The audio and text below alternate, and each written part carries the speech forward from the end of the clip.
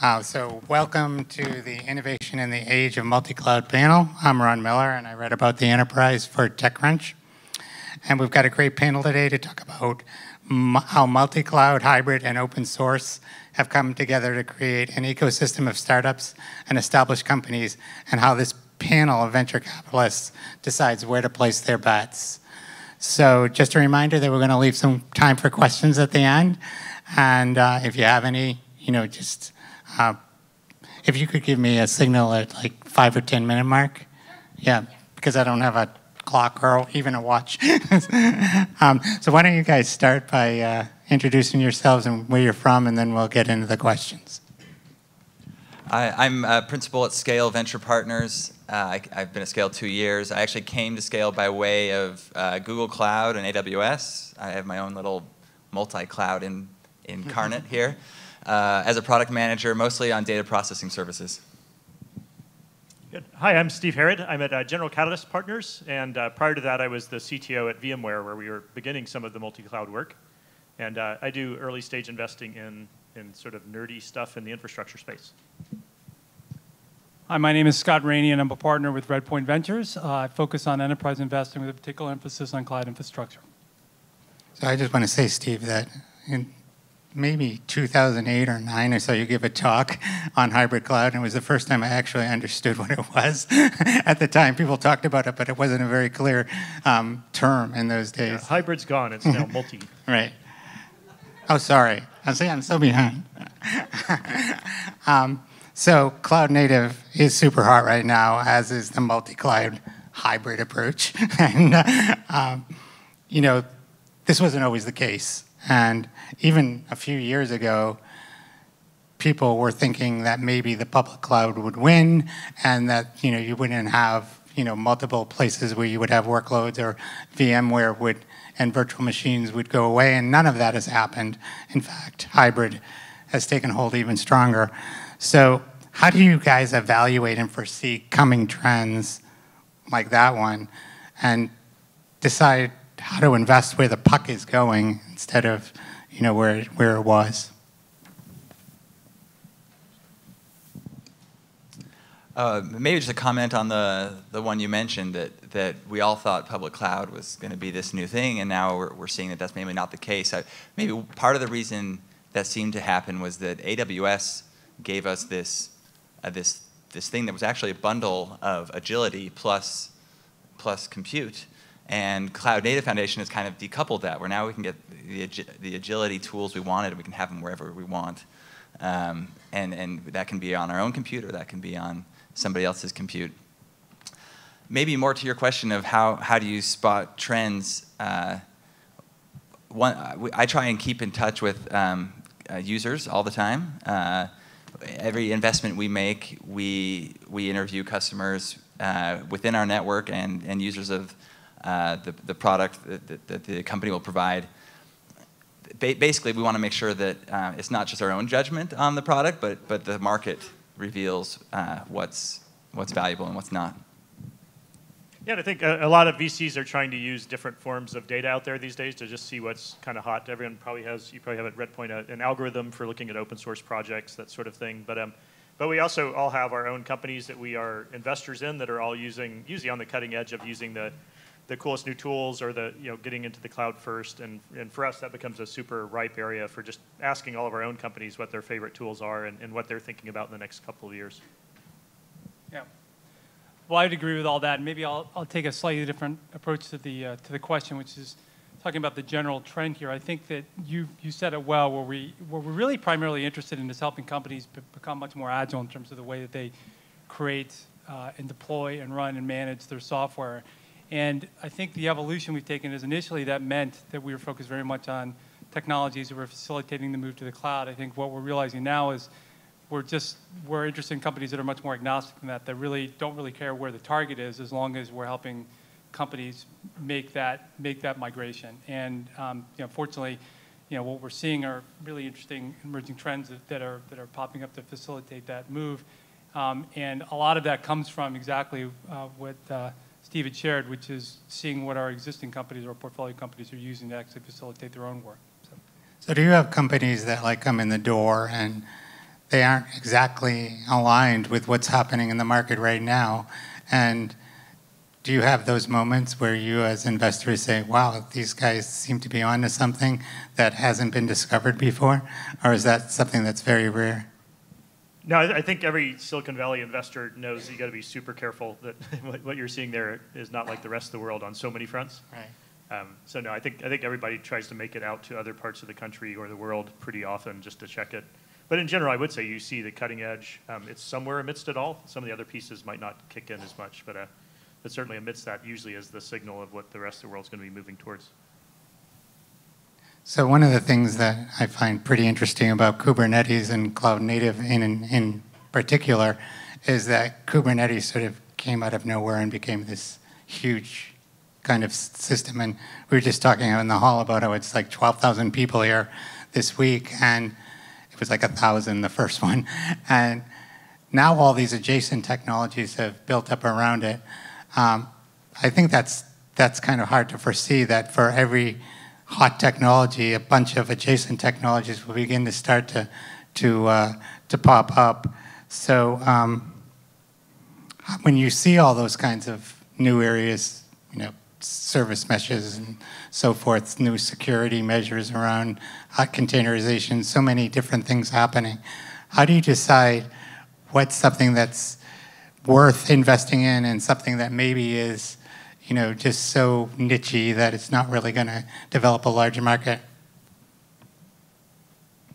I think there's a lesson that I've learned in investing in this space over the last 7 or 8 years, which is you want to see folks that are taking a very aggressive approach to thinking about next generation technologies, but also maybe have a pragmatic approach to what that's going to look like and how that actually ultimately gets rolled out. I think what we've seen years ago was a set of folks who had a very particular view on how they thought the world was going to unfold, but it required so much change from organizations and from the average enterprise that it really just wasn't all that realistic. And the result has been, I think, some probably disappointments in the early days. What we're seeing now with a lot of companies is realizing that there's a journey that every company is going through, and by that I mean enterprises and their adoption of cloud-native technologies, and they want to facilitate that journey. They're building products that can solve problems today, but also they believe position them well to solve really important and strategic problems over the long run. And that's been something that we've been looking for in most of our investments, more recently, based on, frankly, some scars.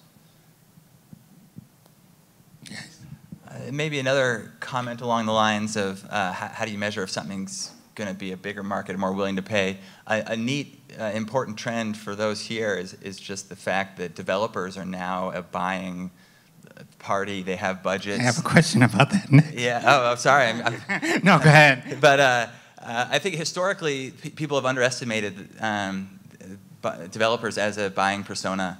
And we've seen, at least, and as evident by some of the sponsors here today, that increasingly developers have an important say in what gets purchased in an organization, and they're now a viable market. Right. So yeah, I mean that's what actually, Mike. One of the things that I wanted to talk about was if you went to conferences, say in the 2011, 12, 13 timeframe, you would have IT admins who were in charge of the computing at most companies talking about cloud in not the most glowing terms. I remember some really aggressive IT pros who saw their jobs changing in ways that they weren't happy about, being very, very anti-cloud and saying like, over my dead body, we'll go to the cloud. That changed, of course, and part of that was the developer centricity that you just referenced. But so when you look at that switch to in buyer, how does that kind of affect how you think about people coming in the door and what they're trying to produce and sell? For us, it always starts with the product. What we're hoping is we're investing in companies that are building products that the developers and users are going to love. And you asked earlier what we look for in investments. More and more now, we're looking for these things that are actually developing some momentum within the developer community. I mean, either through open source adoption or some adoption of free service or whatever the case that they might be offering. But we're seeing these signals all around us, and so it's easier now probably to identify what these emerging things can be based on those signals. The biggest challenge is making sure that you're investing in teams that are absolutely 100% committed to building those products that are going to fulfill that are going to maintain the kind of allegiance to the developer as an end user as they try to layer on features and capabilities that they're going to be able to charge for from others that maybe ultimately write the checks. So. Yeah, just maybe one extra thought of that. The general thought we've had most of the time has been most of these tools, you want developers to at least like it, and you typically want operations to pay for it or to have IT to pay for it. With the exception of security, all you need is developers to not hate it. That's sort of the bar you set in that particular case. But it still seems the best thing about open source and cloud adoption, all these areas, has been companies can get aware of your product in ways they wouldn't have before. And so you see so many successful models which are looking at who's downloaded the product or who's using the free one, and then obviously calling in. Probably several of you are involved with companies that way right now.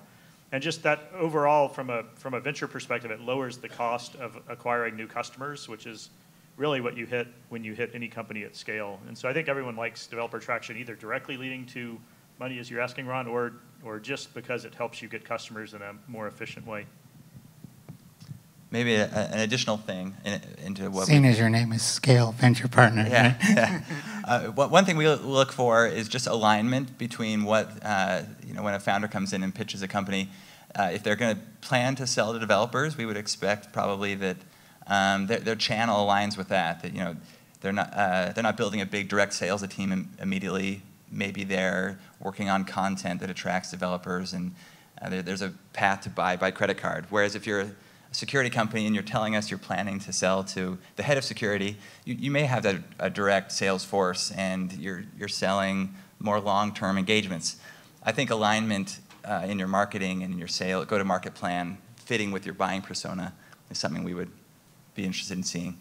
I think it's just one last thought, if you don't mind, which is like what the implication of all this, which is really, I think, really profound, which is that it used to be an enterprise, the best product didn't necessarily win. I mean, it was really about whether or not a company could build up the sales and marketing muscle to drive that software into organizations. Now, it really is about, it's much more of a kind of a democratization of creation, where if you come up with a great idea, you have the right product, you have a real opportunity to ultimately capture a significant share of the market. And that certainly makes it a lot more enjoyable, I think from an entrepreneur's standpoint, from the end user standpoint, but from our standpoint as investors. Which sort of brings us to, open source as a model, and open source has the potential to create that market for you, right? You have those developers that download those things and start using it, but and it certainly has a big role, I think, in this open in the cloud native and hybrid world. But it's not a guarantee of success, and it really depends a lot on how it's implemented and how savvy the people who create the project are.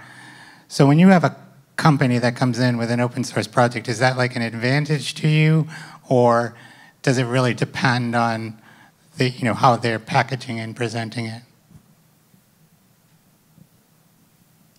I'll go first. So it depends on the area. Obviously, there's open source in every aspect of kind of everything you sell these days. Certain parts of the stack, it's a non-starter to not be open source. So that's just table stakes to get in. But I think you then, once you get past that, you pretty quickly shift to, everyone probably knows, there's probably 4 or 5 different ways you could ultimately make money from open source projects, whether it's a supported subscription or running it as cloud service or open core or some blending of those things.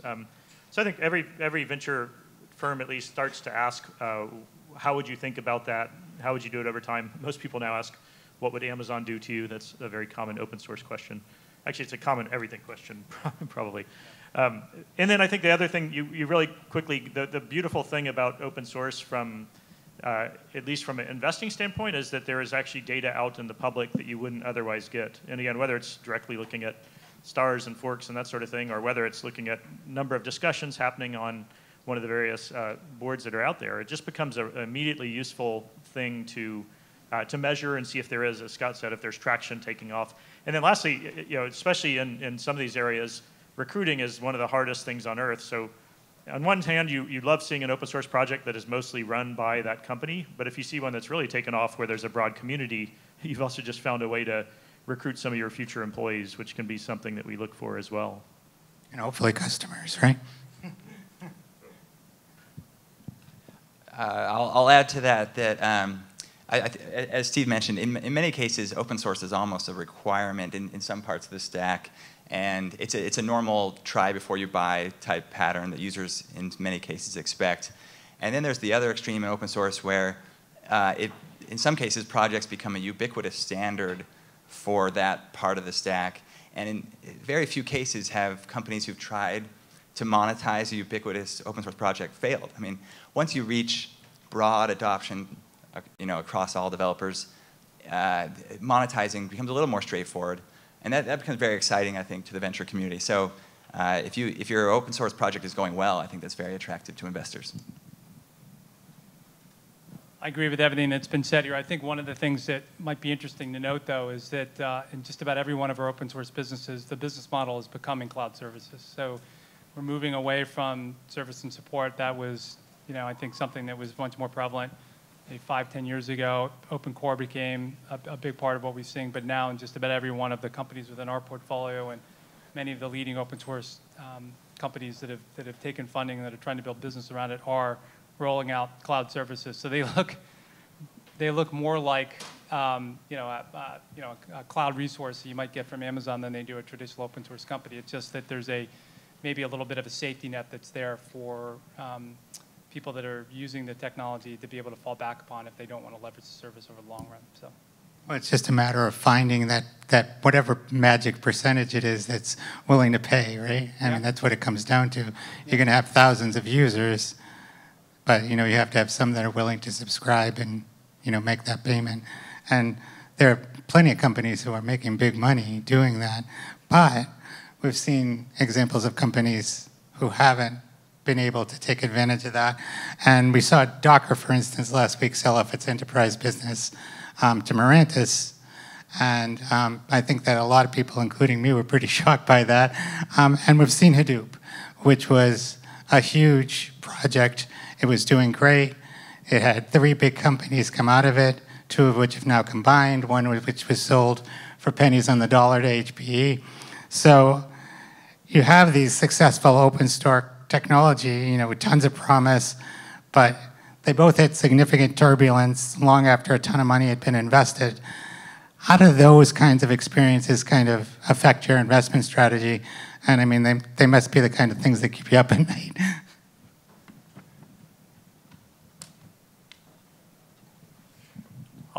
I'll start. So how do I think about it? I think every case is unique. And rather than going into the specifics of those ones, I think what you have to make sure that you're doing with your open source projects is ultimately solving a set of problems that the people that are going to be making the business cases for those investments, that you're making a strong case for them. And in the case of Docker, obviously, I think what ended up happening was the real problem ultimately became managing the containers at scale, and that's something that obviously Kubernetes did much better than Docker was able to do. And as a result, I think that put them in a difficult spot where they have a lot of developer adoption, but really weren't solving many kind of business level issues or problems. I think the thing with Hadoop is, the reality is there's been a lot of value created in that Hadoop ecosystem. It played out a little bit differently than I think we all thought. Part of that is because Hadoop itself became, I think, a little bit less important really quickly. It began to be displaced by other emerging technologies and approaches to solving that problem. And I think that was probably inherent. They were less complex, right? Yeah, I think that was probably more inherent with the Hadoop technology than it was with the execution of any of those companies. And so, taking a step back, what does that mean? We need to ensure that the thing that we spend time on is, are we investing in companies that are solving things that we think will be aiding enterprises at scale to build business cases around the adoption of that software? And are we investing in the software that we think ultimately solves problems that are going to be with a lot of runway associated with them. So. But you certainly must have thought, I mean, I don't know if you guys invested in any of those companies or ecosystems at all, but I mean, just as an outside observer of that and who wrote about it, it certainly seemed like these were companies that were, primed to be successful long-term companies and then just hit a wall that I don't think anybody can expect. And certainly one of the reasons was that Docker got displaced by But I've also heard people argue that they just gave too much away and that there wasn't enough value left in what they were selling. And you just don't seem comfortable talking about the specific company, but if you have an opinion, I think that, the audience would be interested. Well, I would just say there's so many reasons companies don't work out in the end. Like we all have opinions on each of these companies, and we could probably go into them. But I think the bigger thing that I think a healthy thing to do with investors and with the startup founders, we actually try to write the negative case on every investment with the founders and say, like, let's figure out the 2 or 3 things that could go terribly wrong here. And whether it's your community goes astray because you don't give up enough, whether it's you're going to miss the boat on cloud hosting, whatever it is, I think it's just really healthy to at least postulate up front of the many, many ways you could fail, which is the most dangerous one, and then start working on that kind of immediately. So that's actually an exercise we go through before we invest. Decision science, right? A little bit. It's sort of game theory and other pieces as well. But it's at least having your eyes open when you start on where have other companies like this had troubles. I'll maybe make a controversial statement here, which is I think that very few open source companies that are trying to commercialize a business fail because they gave too much away. I mean, there's generally a pretty bright line between what is, in the open source and what people are charging for enterprise, and people very rarely cross that. I think that really what we're saying there is that they're not solving a big enough problem. That is probably much more inherent in the challenges that that one of those companies is facing. So do we want to do some questions now from the audience? Yes, and I'll be your question runner. Okay. Thank you. You guys can share. All right.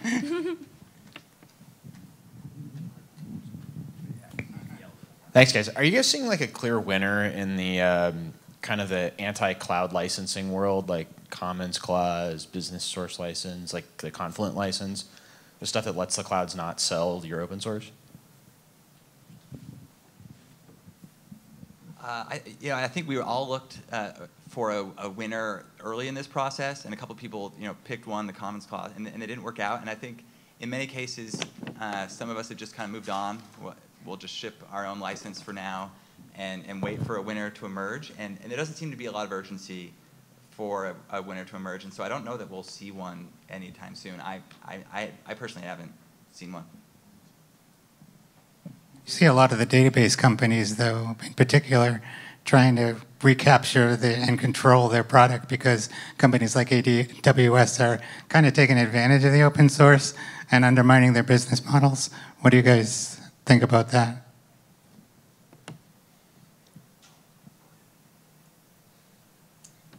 I'll just say that the companies that we often cite in question, Elastic, Mongo, are doing really well.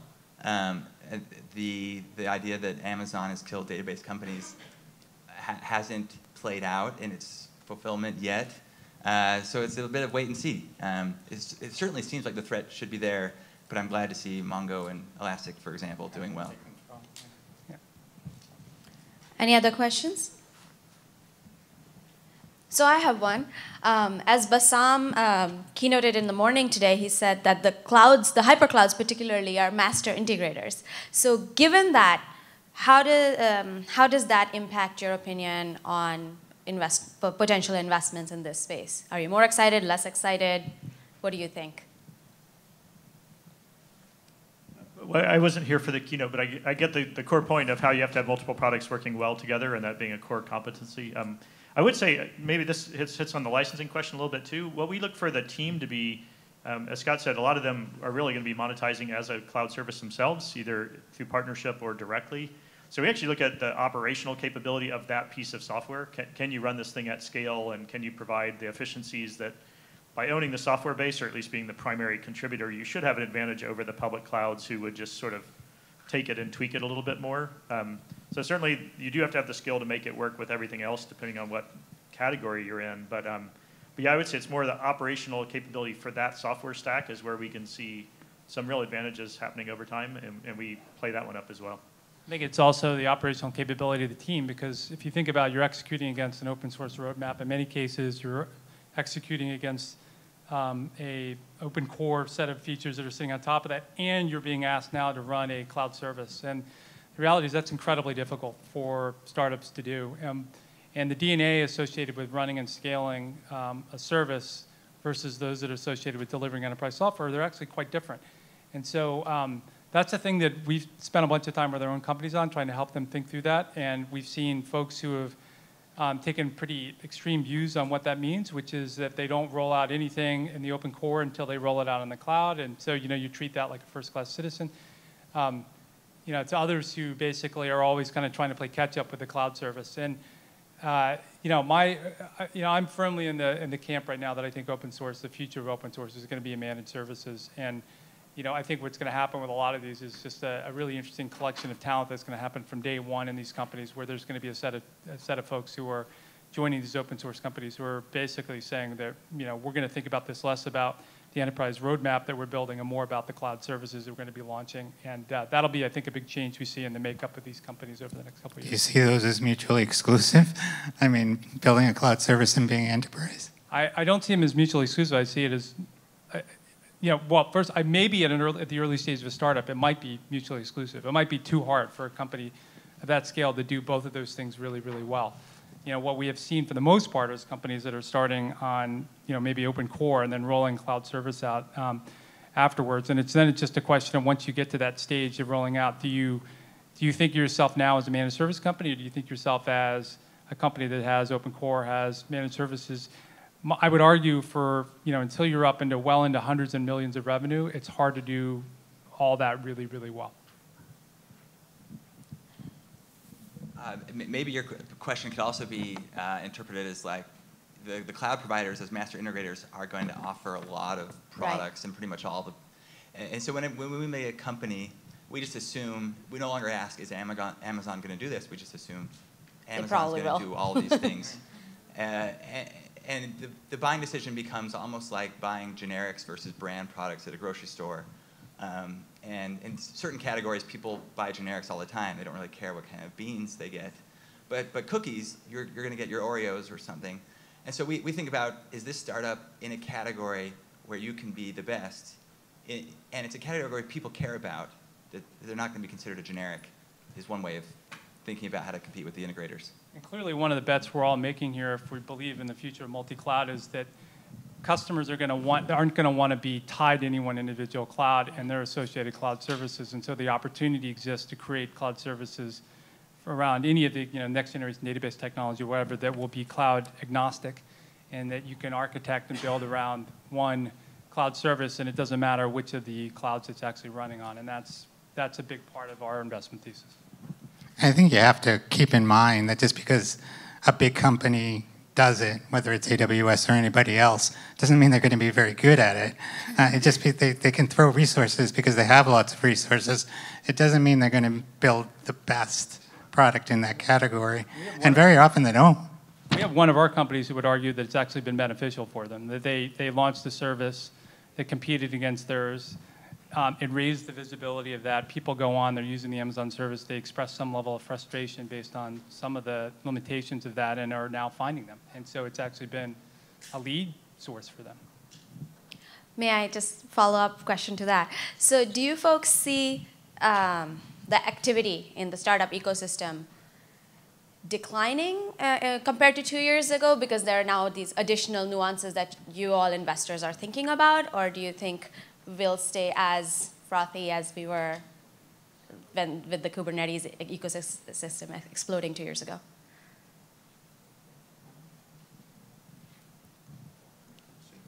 I mean, clearly, if you come here, you see how many startups there are. So I think the good thing is, like, when there's a big disruption of any kind, you get all kinds of companies being built around to either augment or rethink that new layer. And so I think it's been great to see, obviously, KubeCon and Kubernetes coming on board. First of all, you tend to get a ton of companies that are doing things just for that platform, and then you kind of think multi-cloud or multi-platform. And so I think this kind of the year we're seeing more and more that are adopting, we'll work with this and we'll work with this. And so I think, anyway, change has always been good for startups in the enterprise space, and I think this big of a change has been great. We started the cloud native landscape with the CNCF a few years ago. We've actually turned it over because it's become this massive project that is just extraordinary in terms of the number of projects that are out there, both open source and companies. And I guess what I would say is, any big disruption like this presents massive opportunity. We're seeing lots of really interesting companies. We're really excited. There's also naturally going to be some sort of reckoning that will happen because there's, any kind of big disruption. There's lots of companies that flood in. There's going to be some winnowing down of the technologies that are going to make the most sense. And I think that's healthy because I think we'll see this kind of reallocation of resources towards the things that I think will probably propel the Kubernetes and cloud-native ecosystem forward for the next 5-10 years. So. I think as a journalist who covers startups, or maybe 2 years ago, you saw a lot of Kubernetes services, and those have kind of sorted themselves out. Now you're starting to see some, adjacent services like I had asked about before. You see a lot of service meshes, you see a lot of security. This morning I wrote about Gremlin releasing chaos as a service for Kubernetes, so you can do this kind of scale testing on the service and make sure your clusters are as hardened as they can be. Those kinds of interesting things are still happening, and there's still plenty of activity around that. Awesome. Other questions from the audience? Sorry I hogged so much time. All right. Well, thank you so much, panelists and moderator. That was amazing.